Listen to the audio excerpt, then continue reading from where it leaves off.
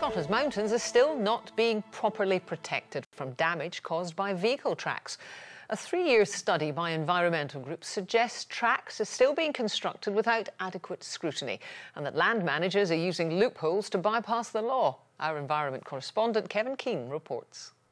They're scars on the landscape, often zigzagging their way up Scotland's mountains. And there's long been a debate about whether hill tracks like these are a necessary or unnecessary evil. Conservationists say they're ugly, destroying our wild land and primarily there for the benefit of grouse shooting. But their biggest beef is that most of the time landowners don't even need permission to make these marks.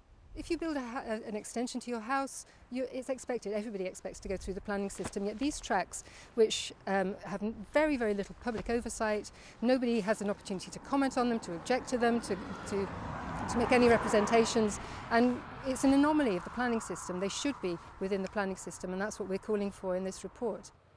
The rules changed 4 years ago, meaning landowners had to give planning authorities prior notice before making these tracks, but they're still classed as permitted development and don't need consent. The study's been looking at the impacts since the change and gives examples like these where the tracks have still been unsightly or poorly constructed. Its conclusion is that the change hasn't been enough to protect our treasured landscape.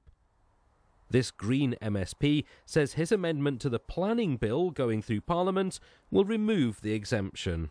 It will help in the national park. The national park, the Cairngorms National Park in particular, has long had concerns about the proliferation of these tracks, and they want to regulate them, control them. And I think in other parts of the country as well, it will stop some of the worst, most damaging tracks. We still will get one or two maybe built by farmers or indeed by foresters now and again, but they're not the main source of the problem. Landowners insist the current rules are fine and that hill tracks are vital for their work. They believe the current system does provide adequate scrutiny and that further barriers to development could damage livelihoods. Kevin Keane reporting, Scotland.